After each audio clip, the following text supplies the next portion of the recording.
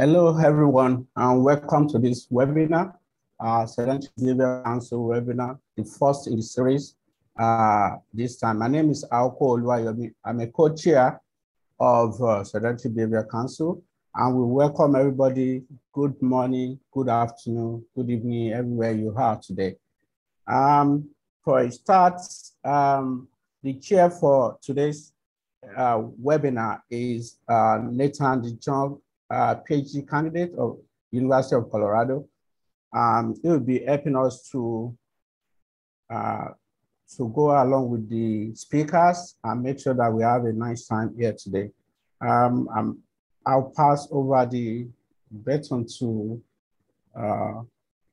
John to help us to move along the webinar. Thank you. Hi, thank you, Alco.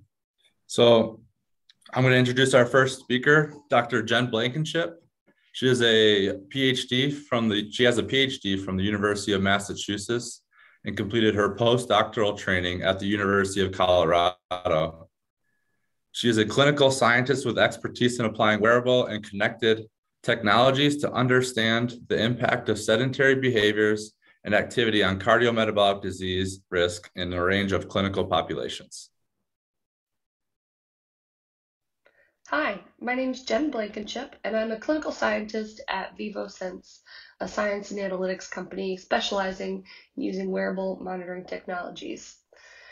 I am going to talk to you today about how to record and measure sedentary behaviors.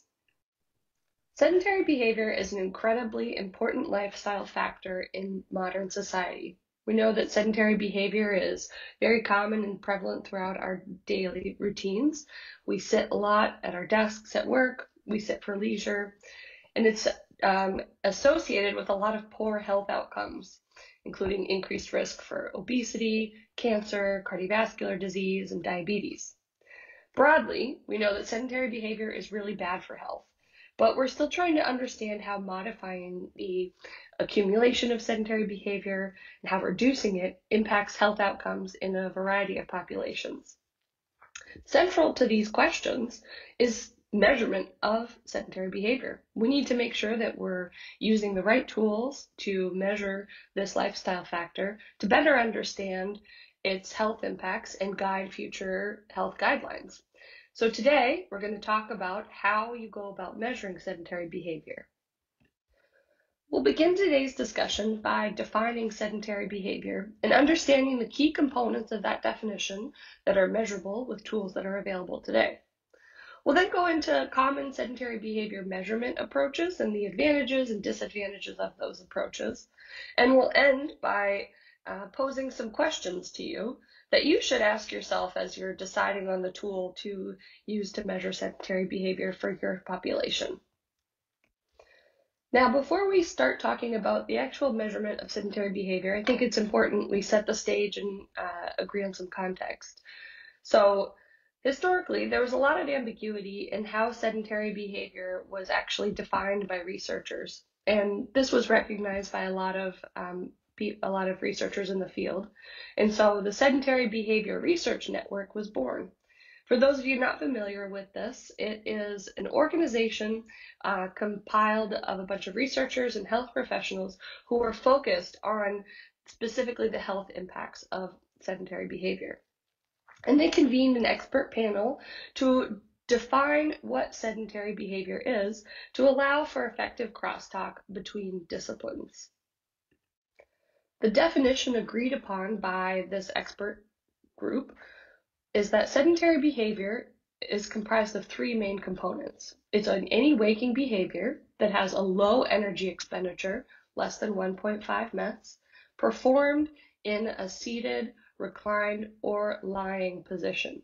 So these components are really important to think about as we understand and decide on the tool used to measure sedentary behavior. Anytime we talk about measurement tools, it's important to remember that one size does not fit all. There's not going to be one tool that's perfect for every population, in every context, and every question. The selection of your measurement tool for sedentary behavior, or any variable for that matter, is going to depend on many factors, from the population that you're studying to the outcome measure that you're most interested in. Today, we'll talk about tools that are available to you to measure sedentary behavior and think about, as we're going through this, the questions you're most interested in to decide which tool is most appropriate for you. There are a lot of tools available to measure sedentary behavior. Today, we're going to focus on two major approaches: self-reported measures through validated questionnaires and objective monitoring of sedentary behavior. And this can be broken out into consumer-grade devices and research-grade devices worn on different body locations. And we'll discuss the impact of these different device types and wear locations on the actual measurement of sedentary behavior and your outcomes. We're going to start the discussion today with self-reported questionnaires. And I think a lot of people will tend to blow right past these as an option to measure sedentary behavior. But there's a lot of value in using these kinds of questionnaires because they can provide context to why someone is sedentary.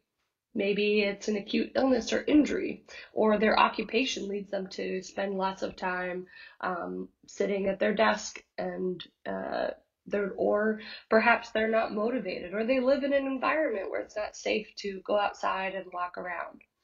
All of these factors go in to drive someone's decision to either be sedentary or not. Of course, with any subjective measure, there is error, and there will be error with any tool that you use to measure sedentary behavior. In this case, with even validated questionnaires, you're asking someone to remember something that happens most of their day. So it can be really difficult to remember mundane events like, how much time did you spend sitting at your desk? It's a lot easier for people to remember structured events that don't happen very often, like, when did you exercise today? Or did you even exercise? That being said, there are a lot of questionnaires available to measure sedentary behavior, and the exact one that is appropriate for your population is going to be different and dependent on lots of factors, as I've previously alluded to. The Sedentary Behavior Research Network has a section of their website dedicated to subjective questionnaires and validated tools, which I'd encourage you to visit if you're interested in using this kind of measurement tool for sedentary behavior measurement in your study. Commercially available wearable sensors like Fitbits or Apple Watches or an Oura Ring are also an interesting way to add sedentary behavior measurement to your research study. And I think that there is a place for these tools in research. The wearable market has exploded in the last decade and resulted in a lot of different types of devices that come in different form factors, all at different price points. Some people already use these devices and really enjoy having them in their lives. So this is potentially a very cost-effective tool to add a layer of objective measurement of sedentary behavior to your research study. That being said, you need to be aware that most of these devices aren't going to give you an acceleration signal. You're going to get the summary outcome measure that you might be interested in, like time spent sedentary, but how that device takes the raw acceleration signals and turns it into your outcome measure is unknown. You don't know the algorithms; those are often kept proprietary. And you also may not know whether that algorithm and the data processing methods are the same throughout the life cycle or the life course of your study. And so this is something that is potentially problematic if you have a longitudinal study where you're collecting data over years at a time, or even a single year. We know that the pace of research and the pace of consumer demand are very different. So at the start of a study, you may begin with the hottest type of device, but by the end of your study, that device might be obsolete.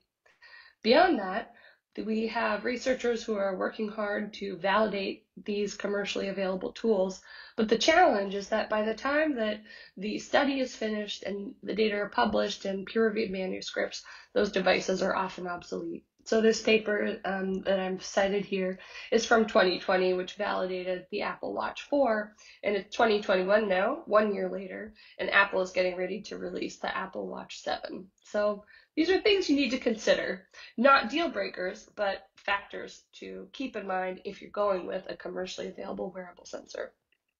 Research-grade accelerometers have been used for decades to measure physical activity and sedentary behavior.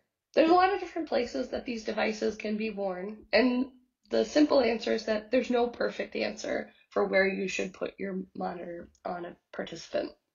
But the wear location will dramatically impact the accuracy of measuring sedentary behavior. So in a study by Marcotte and colleagues, they looked at 48 young adults wearing accelerometers on the wrist and the hip. And they processed their data using 13 different approaches, from simple cut points to machine learning techniques. Broadly, and these data were from the accelerometers were compared to direct observation. So what they looked at is the percent agreement for correct classification of sedentary behavior by the accelerometer compared to direct observation. And if you look broadly at this table in that first column, the percent agreement is much higher at the hip location compared to the wrist location. And if you look within each wear location, each row represents a different measurement or data processing technique. There's variability even within one wear location as to how accurate each sedentary behavior measurement is. So when you're thinking about research grade monitors, you need to consider both wear location and how your data are going to be processed. That being said, the wrist location has become very popular in measuring sedentary behavior and other lifestyle factors because it's very, people are used to wearing things on their wrist and there is high levels of adherence.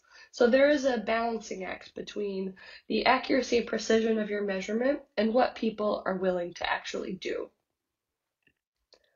Research-grade accelerometers could also be worn directly on the thigh.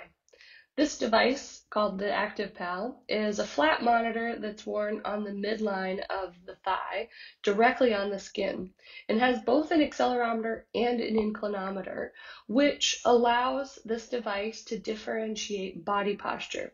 So if someone is in a seated position, the monitor will be lying flat. And if they stand up, their leg will move and put their leg in an upright position. So as a result, this device can accurately quantify time spent sedentary, standing, and stepping. Because we can detect these different postures, we can get at questions like how many times does someone get up from sitting or break up their sitting, and how long are those sitting bouts actually? Now, one thing you need to consider is that the threshold that the device, the threshold for detecting a sitting or upright event can be changed.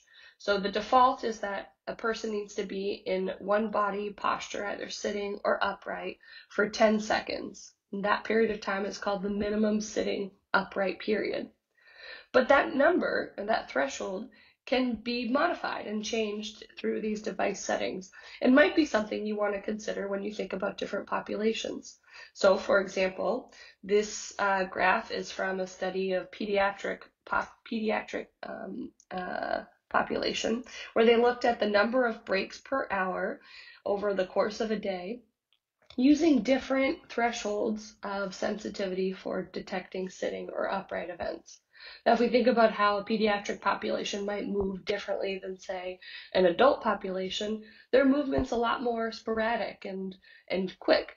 And so using a lower threshold to detect a change in body posture might be more appropriate.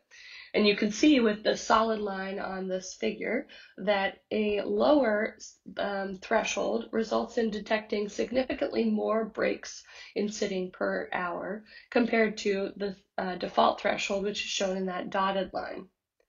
Now, these types of settings are really important to consider as you, if you choose this type of tool. The thigh-worn accelerometers are great at detecting sedentary behavior and breaks in sitting, but there are things that can impact your measurement, and these are factors you need to consider up front at the beginning of a study. Now that we've discussed options to measure sedentary behavior, I want to leave you with a few questions to help guide which tool is right for you. Now, these questions aren't intended to be an exhaustive list, but rather important ones to get you started. So the first is, what is it that you're trying to measure? Starting with the outcome you're most interested, and then finding the tool that is best at measuring that thing is going to power you for the most success. Once you've selected your tool, understand whether it's been validated for your population. And if there are special considerations for your population in using that specific tool. Is it feasible to ask your participants to wear a device for it as long as you want them to, or answer questions as frequently as you're interested in? Are there other variables that may confound your ability to measure sedentary behavior, like patients with heart failure tend to nap a lot? And how is that going to impact your ability to measure sedentary behavior? I hope that these questions and this talk has been helpful to give you some insight into the tools available to measure sedentary behavior and some things that you should think about as you decide on which tool to use. Thanks for your attention, and I look forward to answering any questions you might have in the question and answer session.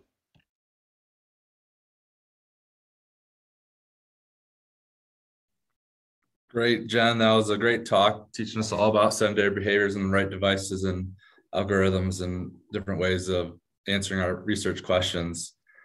I also just want to remind everyone that we're going to have 2 more speakers today, and then we're going to have a group panel discussion at the very end. We'll have a question and answer session. So I encourage you to post your questions into the chat board, and I'll be recording those, and we'll have a great question and answer after these next 2 presentations.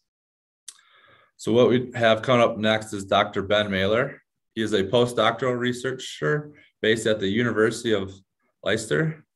His research interests focus particularly on the role of sedentary behavior and physical activity in the prevention and treatment of chronic diseases, in addition to the development and assessment of analytical methods which aim to improve the interpretation of quantifying physical behaviors. Hi, my name's Ben Maylor, and I'm a postdoc researcher based at the University of Leicester in the UK. My research focuses on the role of sedentary behaviour and physical activity in the prevention and management of chronic diseases. As part of that, I work within a small group based at Leicester, specialising in accelerometer data. So my talk today is going to focus on the processing of sedentary behaviour data, but also including some data handling and cleaning procedures that are important to consider. So, as Jen referred to in her talk, posture is an important component of sedentary behaviour. Now, plenty of studies using accelerometers worn on the wrist or hip might refer to inactivity, which is time spent below a particular acceleration threshold during waking hours. But the ability to determine sedentary behaviour based on the posture is really limited to thigh-worn devices. A study last year was published and reported that if you wear a wrist device and a thigh device at the same time, the wrist device still underreports sedentary behaviour by approximately an hour, which is quite a large bias for our field of research. So my talk today is going to focus on the active PAL, which is widely used in the field of sedentary behaviour research. However, I will stress here that you could wear any accelerometer, any triaxial accelerometer on the thigh to measure the same outcomes. In fact, our research group earlier this year published a paper where we compared 4 different accelerometers, one of them being the active PAL, that were all worn on the thigh at the same time, and found that the postural outcomes such as sitting, standing and stepping were similar across the devices. So you don't exclusively need to use the active PAL. So for those of you entirely new to this type of data, If we asked a participant to wear an active PAL, for example, for a 7-day period, we would be generating files that were approximately 8 to 10 megabytes in size. But then if we were to then decompress this into the raw data format, as you get with a lot of other wrist-based devices, these files can be up to 300 megabytes each in size. So one of the first data handling considerations is really the amount of storage that you need based on the amount of participants and the number of times that you're going to see them, because this can quickly amass to quite a large storage demand.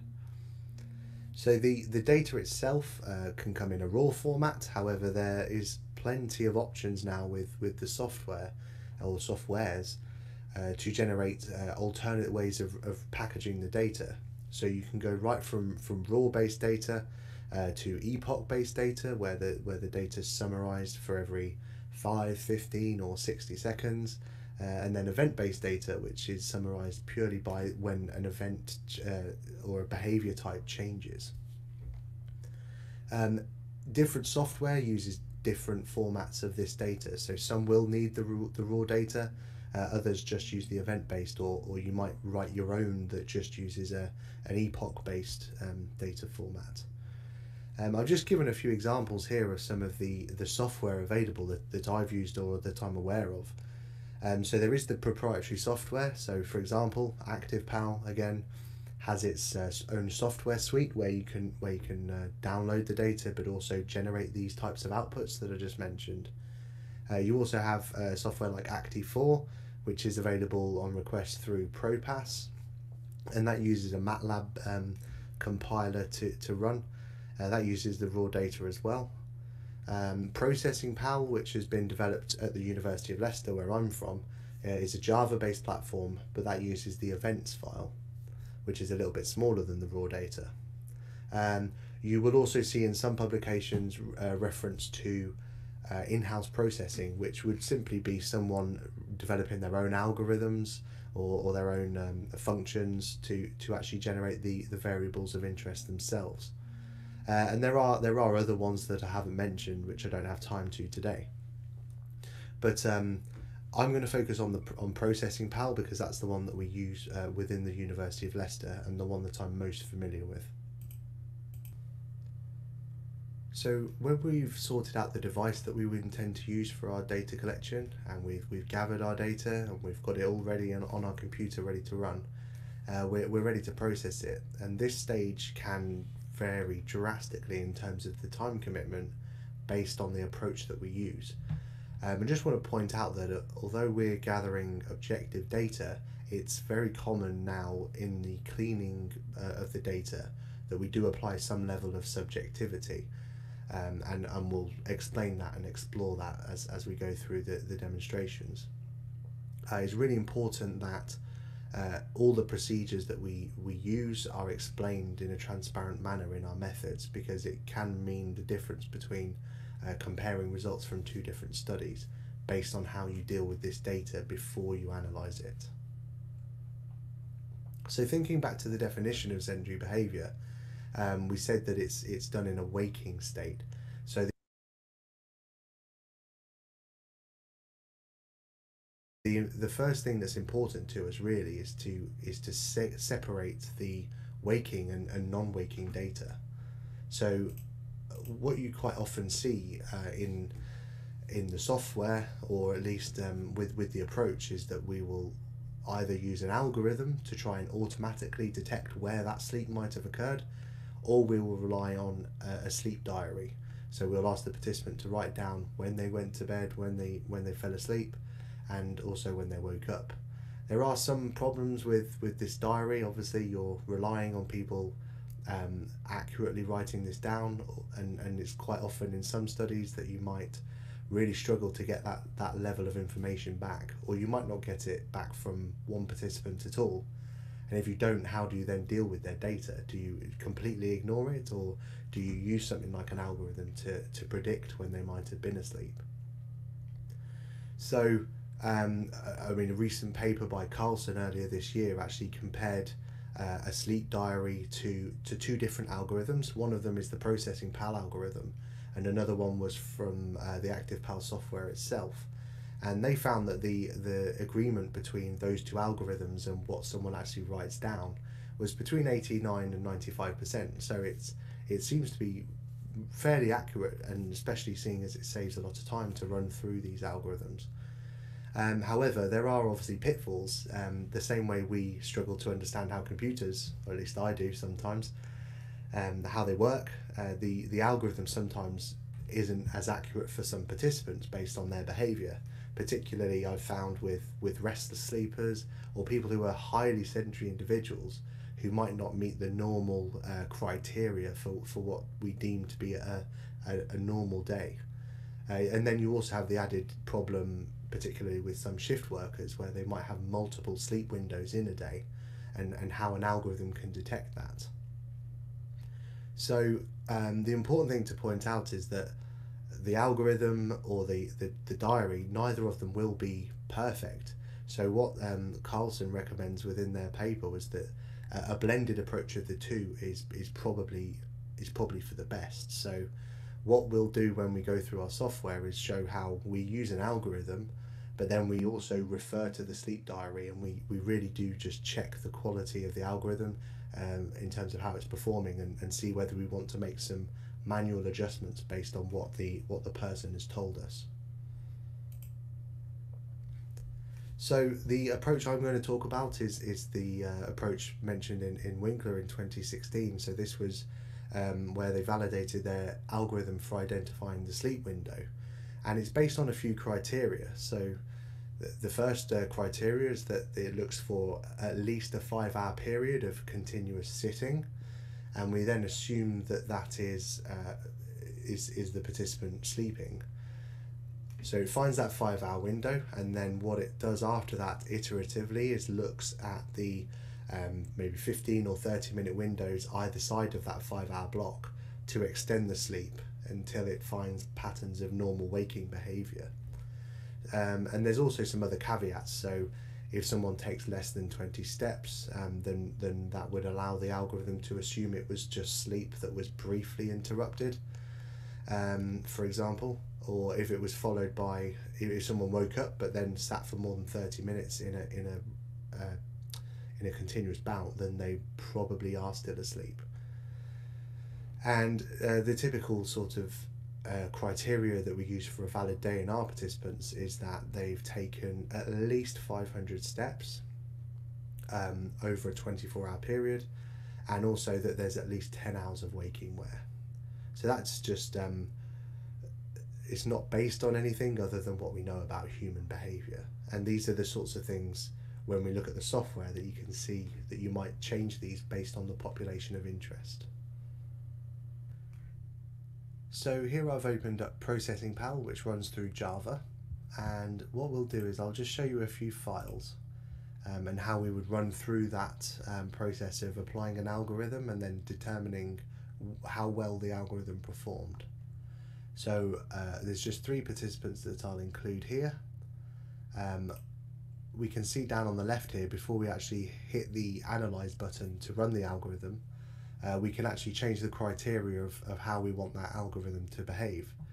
So this 300 minutes for the longest bout is that 5-hour window that I just mentioned, and you can see things like this 20-step break, which I also mentioned. So if someone wakes up in the middle of the night to go to the toilet and they take less than 20 steps, then the sleeping window won't be interrupted. We typically always ignore the first and last day of our data analysis as well, because we start the data recording in the middle of the day, and we're only interested in 24-hour behaviours.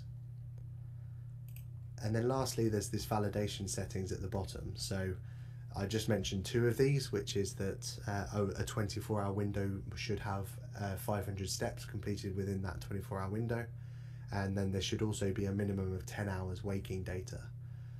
Finally, we also put this cap on that you can only spend 95% within one activity during the day, because to stand up for 95% of the day is unlikely, and therefore is probably the case that the participant has just left the device laid a certain way so that the posture says they're standing when in reality they're not wearing the device.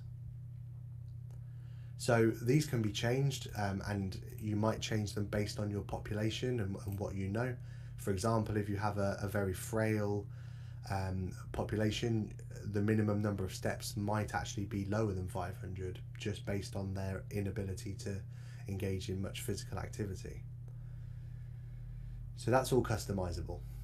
We'll then hit analyze, and this will just run those 3 files nice and quickly. And what we do at this stage is we run straight to the heat maps, and what we're going to do is look at how this algorithm has performed for us. So we can see with this participant, all their waking hours data is in this heat map on the left, and all their sleeping data is on the right. So going from midnight up to 5:45, we can see the participant seems to be waking up around that sort of time, Monday to Friday, which makes sense to us because these were in office workers that did work Monday to Friday. We see that they had a lie-in on the Saturday, Sunday, also on the Friday there as well. And then we see that their sleep times when they're going to bed is between 10:30, 10ish and 11. So the consistency there is nice to see, and normally would say to me that the algorithm's detected the correct behaviours.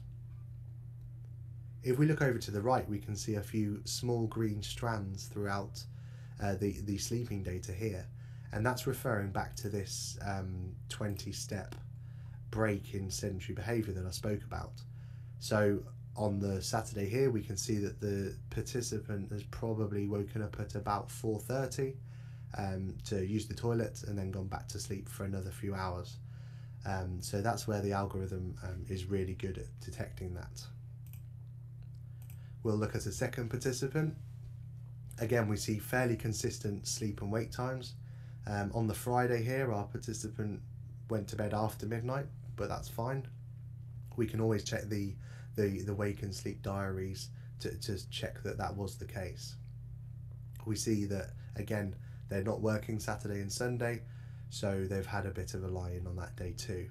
And again, we see a couple of instances where they've woken up during the night, but it hasn't interrupted that waking window. Then we'll just go on to our third and final participant. So we can see, in general, it seems to have performed quite well.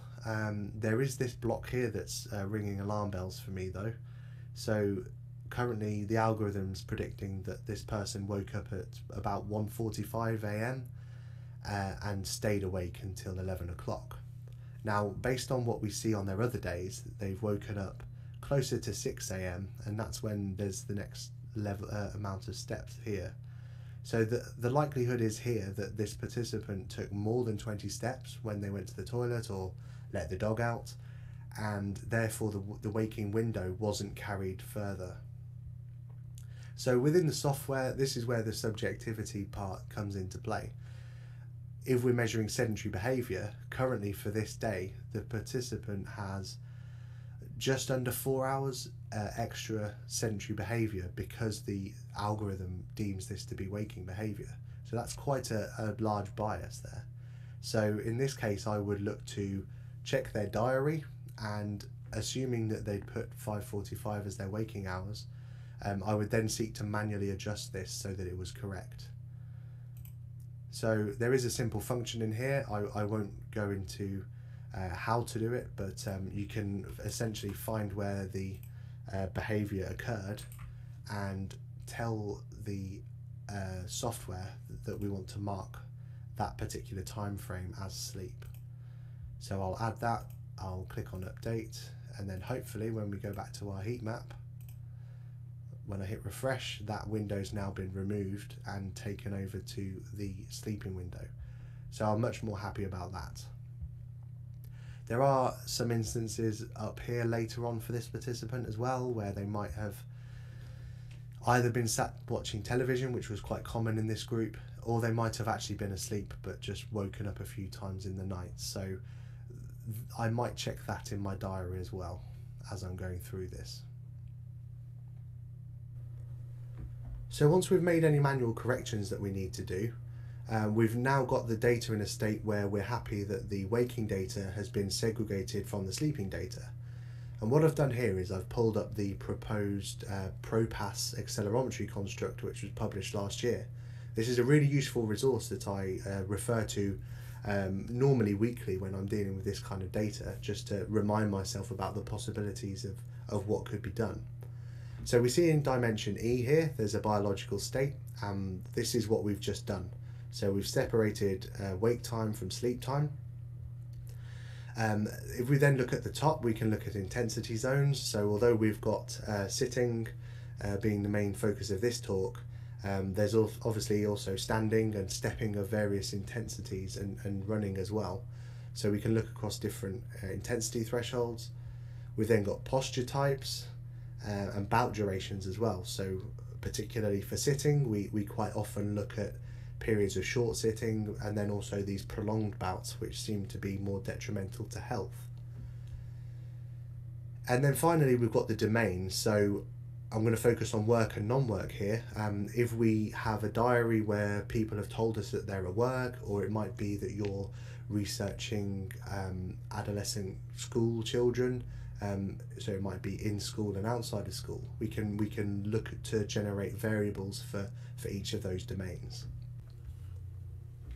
So just a brief summary from me really is there's no correct device or even software or method when it comes to analysing sedentary behaviour. In terms of data cleaning, just some advice. A systematic approach is really important.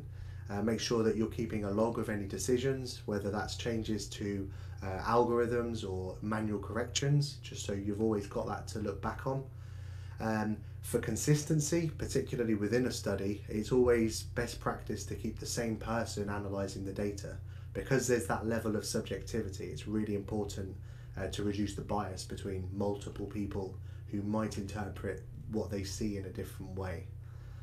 Finally, for data analysis, remember there's so many variables and ways of looking at the data now. When it comes to your research question, you really need to think about what combination of these variables best answers your question. So I hope that this overview I've provided over the last 20 minutes has been helpful in showing you some of the considerations needed when handling and cleaning sedentary behaviour data. But more excitingly, the possibilities of what you can actually do with data now to help answer your research question. I look forward to answering any questions that you have after Seb's talk in the Q&A session. Thanks.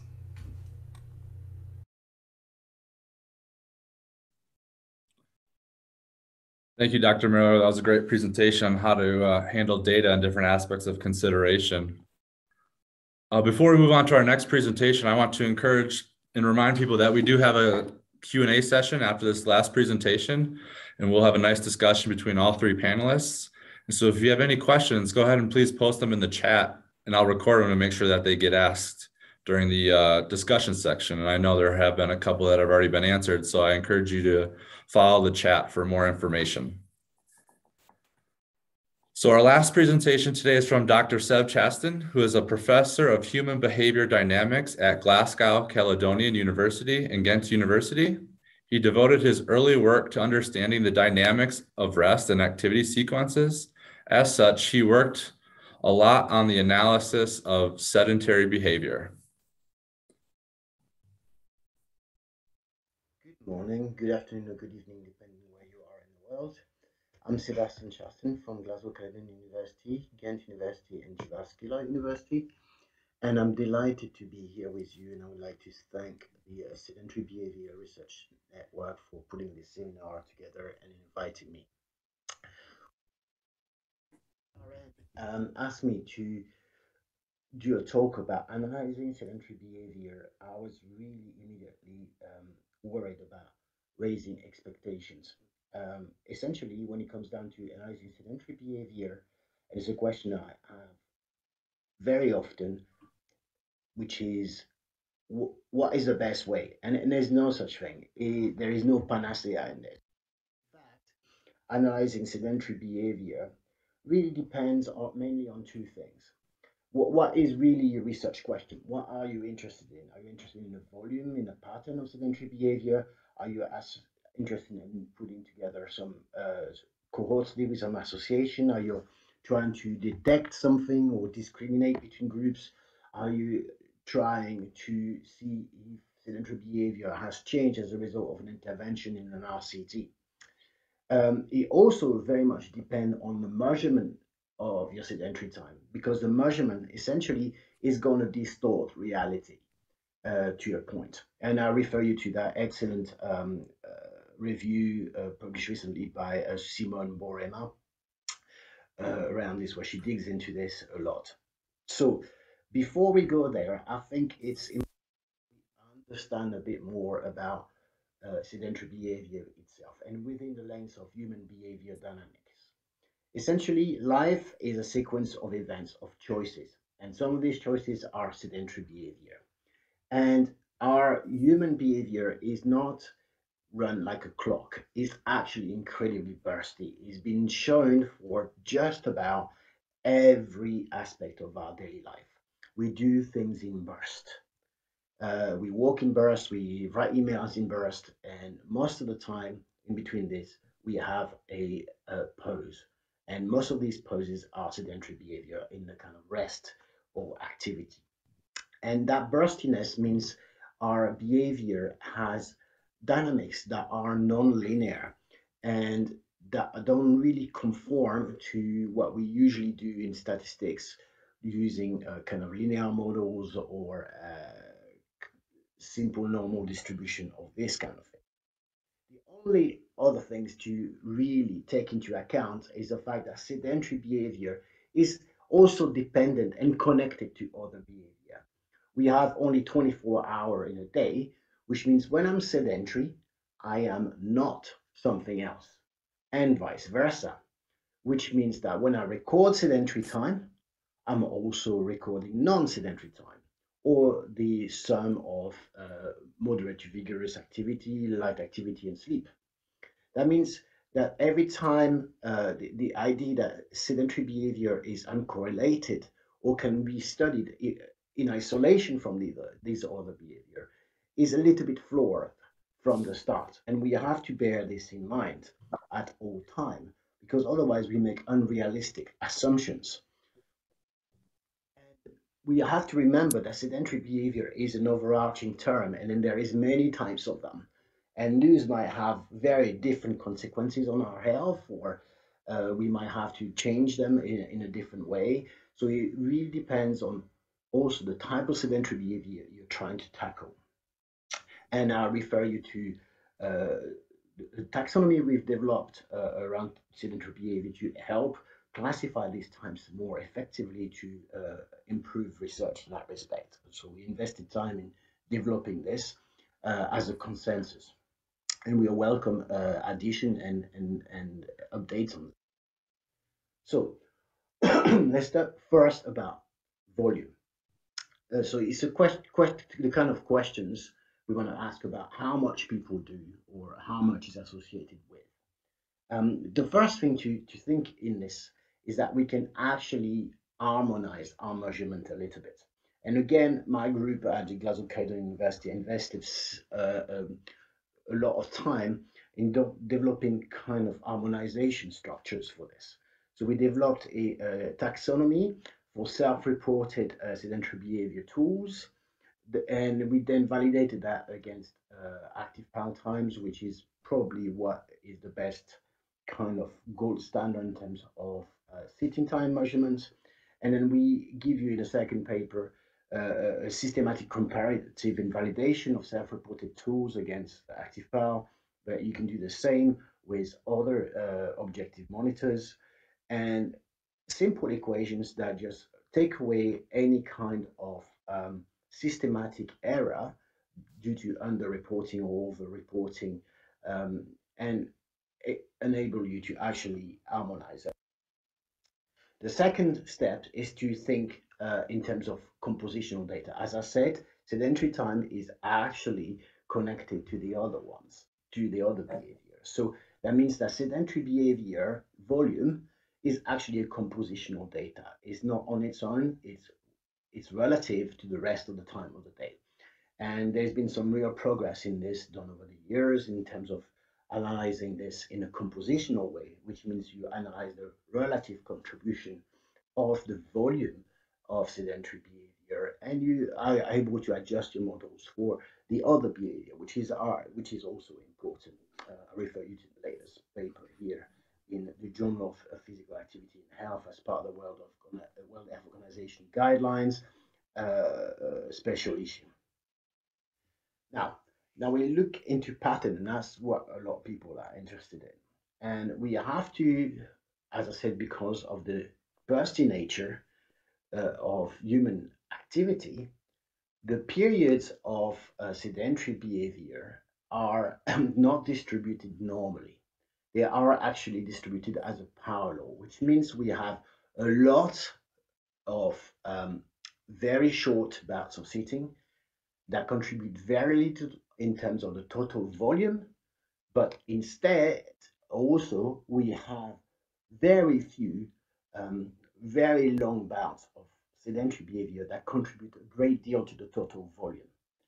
And that's the distribution you can see at the bottom. So there is an inequity, if you want, between the frequency of really short bouts that contribute little and the very few number of long bouts that contribute a lot. And we have to take this into account in our analysis because it's significant for the behavior, but it's also significant for the statistics we use. So in pattern, the problem is we are always trying to break this down into frequency or duration, but because of that distribution, this is actually terribly difficult to entangle. So what I've seen over the years in papers and various studies is people have tried this. So let's break this down if we can. So frequency, we're all familiar with this concept of breaks. That was really a breakthrough by Genevieve Ealy, and that was a wonderful thing. But if we analyze the concept of breaks a bit more, we realize that breaks is also the number of bouts. And that will be an indicator that will depend entirely on your recording length. You can have two sets of the same set of data. I advise you to do this experiment and reduce the recording time artificially by cutting your data series, and you'll find that your number of breaks changes. And because we often don't control that recording time, that means that indicator is not terribly robust. And if we think about the connection between sedentary behavior and the other behavior due to the 24-hour encapsulation, we also have to think that breaks in sedentary behavior is also the frequency of light activity. And sometimes I see papers that analyze both things, put them in the same model, and don't realize that it's actually the same construct. So it's not terribly robust. To improve this a little bit, we can normalize the number of bouts to the recording length. And this is essentially the fragmentation index, and it's a little bit better. You normalize the number of breaks to the total sedentary time. I've also seen people have attempted to calculate the probability of transition. So, how am I likely to transition from a state of physical activity to a state of sedentary behavior? That's a really clever idea, but when you analyze it mathematically, actually it is the same as the total sedentary time. So we're back to square one. If we go to duration, people often calculate a mean bout length, so that is a normal distribution type of mean, and that is essentially undefined, so I wouldn't advise that at all. Instead, we've proposed to use the average bout length, or also what we call the half-life bout length, sometimes written down as W50. It's also what you think about the most likely bout length in a person's patterns, and is weighted to this power law distribution to take into account in this imbalance. So it's a little bit better an indicator of duration. But what we often favor is to use combined indicators. So indicators are based on the distributions. So when we have a normal distribution, we can characterize the distribution by the mean and the standard deviation, and that tells us everything about what's inside that distribution. For power law, this is characterized by a single number, so that's really nice, which is called alpha. It's the exponent, and it's the most robust indicator you can have of a pattern of sedentary behavior. We've also proposed to use the Gini index because it's related and you can actually calculate one from the other. But it's useful in some places, but not so easy to interpret. Finally, I've seen a lot of studies that have used cut points. So they'll count the number of bouts, a bit of 20 minutes and or 30 minutes, and make bins like this. And those essentially are arbitrary. And if you change these bins, you might see a change in results. So it's not terribly robust, and I wouldn't advise that. Better to use the distribution altogether and use alpha. So that gives you a scope of the different type of pattern metrics that have been developed. And now we have to see which one we might want to prefer using.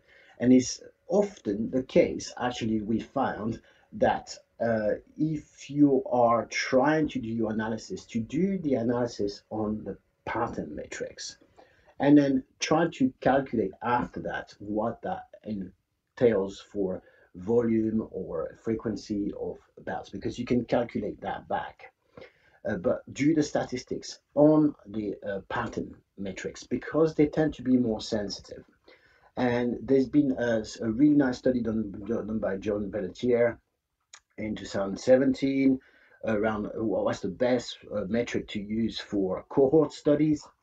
And he found that the exponent of the distribution alpha gives you more sensitivity in terms of detecting associations.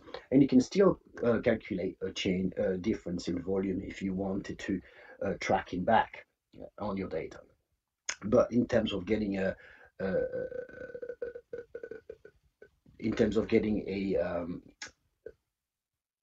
discriminant or an inferential statistics, it's better to use alpha.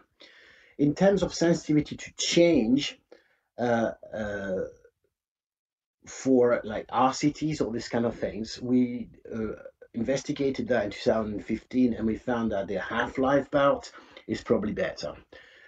You can understand that pattern is probably more sensitive, because if you're trying to change sedentary behavior, to change the volume of sedentary behavior, you're going to have to change the pattern. And in particular, you're going to have to change these longer bouts.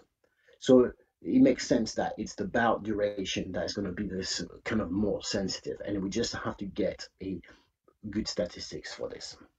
In terms of discriminating between groups or trying to develop phenotypes, that kind of thing, I would think at the moment the Gini index is probably the most sensitive indicator you could use. Now, we can also look at analyzing type of context of sedentary behavior. We have better data using maybe cameras or these things, or questionnaires or this kind of thing. And then for that, we can use the standard sedentary behavior taxonomy, the C taxonomy. And I invite you to go and have a look at a paper done by my colleague at Ghent, Sophie Compernali, who looks at the difference in context-specific behaviors and digs a bit more into the type of behavior and what their association with health are. And this is actually done within a compositional context, because you can imagine the different type of sedentary behavior actually makes a composition of the total volume of sedentary behavior. So essentially that's a whirlwind tour of different ways of analyzing sedentary behavior and what might or might not be better. But I encourage you to really think about what you want out of your analysis. Set your questions carefully, understand your measurement, and understand, more importantly, the data. Look at the distribution. Look at the way they are changing as a consequence of different processing problems. So thank you very much for listening, and I'll be happy to take questions either now or through email. Thank you. Thank you, Dr. Chastin. Great talk. And so I think now we're going to move on to the next phase of our conference, and we're going to have a live Q&A with all the panelists. And so I'm going to start off with a question for Jen, Dr. Blankenship.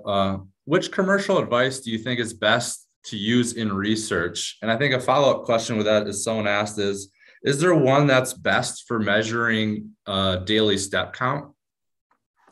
Yeah, I think that's a really good question. And, you know, I always go back to that, you know, best is really dependent on your application. So in terms of, you know, you can define best by, you know, what's the least expensive monitor that I can get to get a somewhat decent measurement. So I would, you know, I hate turning around the question back to the person, but, you know, what is the level of accuracy that you're looking for, and what's the error that you're willing to accept with a commercial monitor and these consumer grade devices. You don't have as much control over the output. So what may be validated to have a certain level of accuracy in Fitbit today may not be what you get tomorrow, because they can change things like algorithms that they use to output their steps or firmware, and you just don't have control over that. So, you know, I think it's important, if you're thinking about using these types of devices, that you understand that it comes with a grain of salt, but it's probably going to be better than asking somebody, you know, how many steps did you take, if you're interested in an objective device that people might be really happy to wear. Considering that, how transparent are these commercial devices, the companies that make these commercial devices? Do they like publish some information on their website, or is there someplace like a central resource to go and like try to figure out what's going on? But probably by your smile, I'm guessing that. You know, I think that kind of information is really difficult, and you have to remember the context of Apple and Fitbit and Garmin. They're all competing with each other and have a vested interest in keeping what they do under lock and key. I think, you know, there are ways to get a little bit more information by contacting these device companies, and there's often some kind of science team that does this work. So I think it's difficult to get it just by a search on the internet. Thank you. Dr. Maylor, I have a question for you. Is there a published consensus on what aspects of data cleaning should be reported in the methods section? Or is there a consensus on like what level of transparency needs to be published? Good question. So I've provided a link to a paper by Charlotte Edwardson, which spoke about specifically with the ActivePal, using that, and that does provide some information about the type of detail you should provide with your methods in order for the data to be reproducible. So you're looking at things like minimal wear time, so what a valid day looks like. The number of days is also one that is sometimes up for debate. So whether you include someone who has provided you with 2 days of valid data, for example. So in most of our studies, we'll include people that provide a minimum of 4. However, I mean, in the past, we've run sensitivity analyses looking at the two below 4 and above 4, and it doesn't normally change the outcome of what the study finds.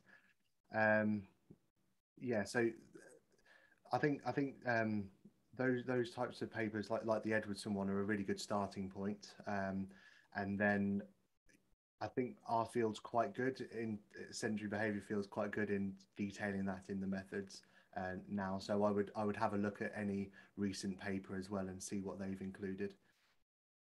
Great.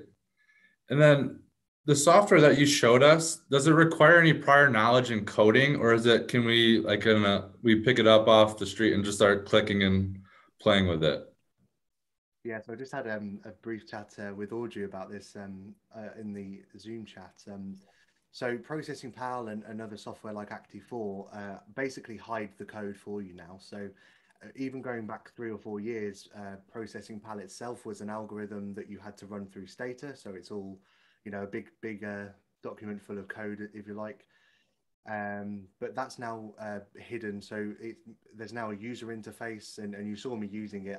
Although I'm changing different variables, I'm not having to write long streams of code. So in my opinion, that's really good. It's made it much more accessible to research groups that don't have expert knowledge in whatever coding syntax that their institution has. So yeah, Processing PAL and Active4 definitely don't use it. You also have PAL Technologies, which have their own software that allows that.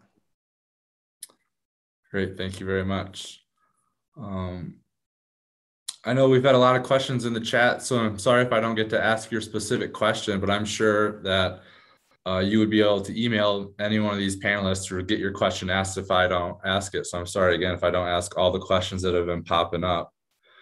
But I noticed that for Dr. Chastin, I know Audrey asked this question and you answered in the chat, but I think it's a good one to answer live. Do you know if any of these variables you are proposing are implemented in the ProPath software presented by Ben?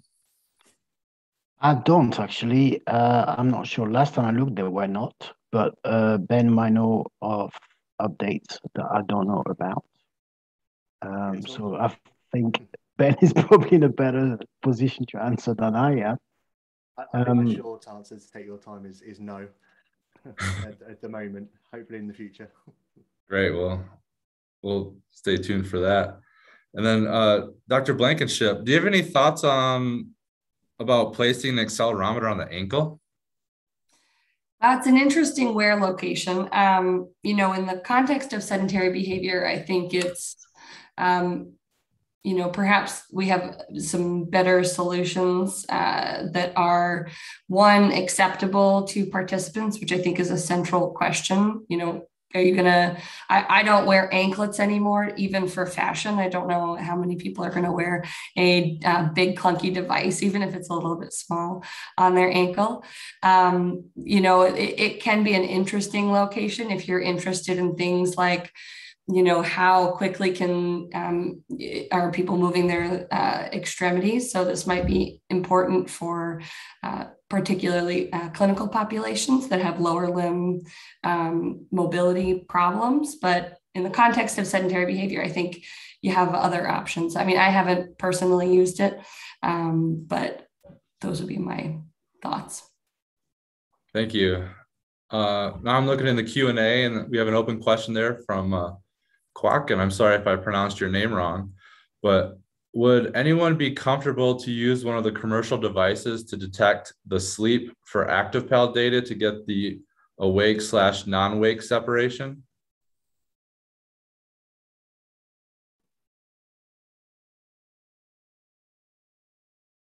I think the question, so I think you mean, could you use another device to determine wake and sleep and then use those times within something like Processing PAL? Yes, you can. So there is a function where you can essentially in a spreadsheet write down the dates and times of wake and sleep. We've also used it for things like looking at work hours only. We obviously have to ask people when they're starting and finishing work, so it works on the same concept. So that could be done that way. Yeah, definitely. Thank you very much. I think we have reached our limit for questions during this session right now. I want to really encourage everyone to reach out to these panelists if you have more in-depth questions or want to converse with them more about how they approach their science. I'm sure they would be open to talking to you about it. So I really encourage you to do that. And now I want to pass the remaining of the time to Dr. Aoki so he can describe future events. Yeah, thank you to everybody for attending today's webinar. Once again, I'd like to that after this, we have a series of webinars to follow for the next 3 years. And it would be nice if we all come together again and be part of it. Our next Sedentary Behaviour Council webinar title will be Building an International Database on Sedentary Behaviors. The date is 14th of February, 2022. 8 a.m. We are going to push out this information to everybody as we go along the course of the month. it will be chaired by myself. We'll be able to get everybody together again so that we can have a good time. And we have other planned webinars along the months following. We have some other ones like the determinants of sedentary behaviors, which will be in 13th of June, 2022. We have pathophysiology of sedentary behavior, updates over the past 4 years. Adverse, the third one, the fourth one will be adverse effects of sedentary behavior throughout life cycle. And the fifth, update on effects of sedentary behavior on cardiometabolic diseases. And then we will finish up with update on intervention, update on interventions efficiency. We would like all of us to come along and be part of these great webinars, which will enable us to have more information about what our council is all about and the latest development in sedentary behavior. I would like to remind us all again that it would be nice if you can all try and be members of ISPAH. It would be really great because we can have access to all ISPAH recorded webinars for the member section. We can also benefit from latest news from ISPAH and councils first. It gets to us first as members. It will also help us to have access to online resources and become part of the Sedentary Behaviour Council for free. And if you are ISPAH member, you'll be able to join the Sedentary Behaviour Council for free. And then you'll be able to join our mentoring program, which has been a great endeavor, trying to get people together and get mentored properly.